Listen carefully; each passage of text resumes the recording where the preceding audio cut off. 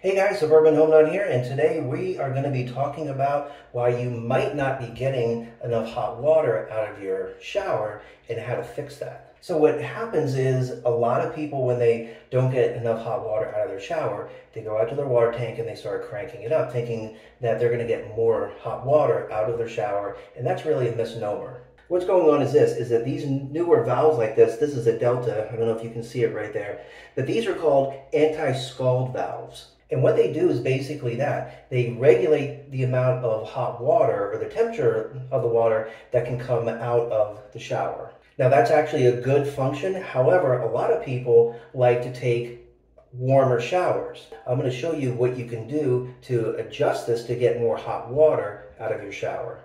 Now this is really easy and it should only take you about 2 minutes to do. So the first thing that we're going to do is grab our Allen wrenches. This particular one takes a 2.5, which is right there. Now the first thing we do is we take a towel and put it over the drain, and I'll tell you why in just a second. Next is we locate the set screw, which you can see right here. We just stick our Allen key in there and then just twist it and it'll loosen up. Carefully remove that set screw and this handle is going to come off. Just like that. Now the reason for the towel is this.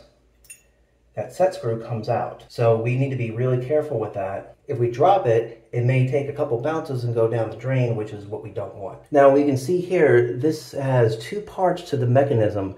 This gray part and then this white part. Now we can see on the mechanism, I'm sorry, I'm holding the camera here, and I'm trying to zoom in, that's why it's a little shaky.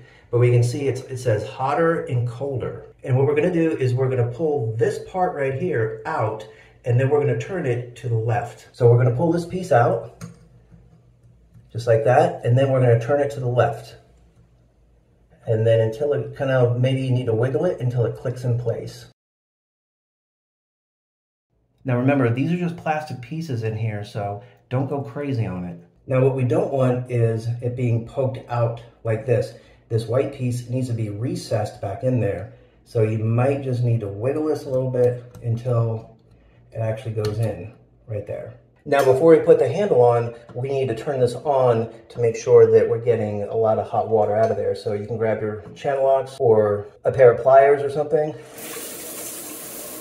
and then just turn it on, and let's see what happens. The water temperature should be good at this point. Go ahead and put your handle back on. And there you have it, an easy way to adjust the hot water in your shower.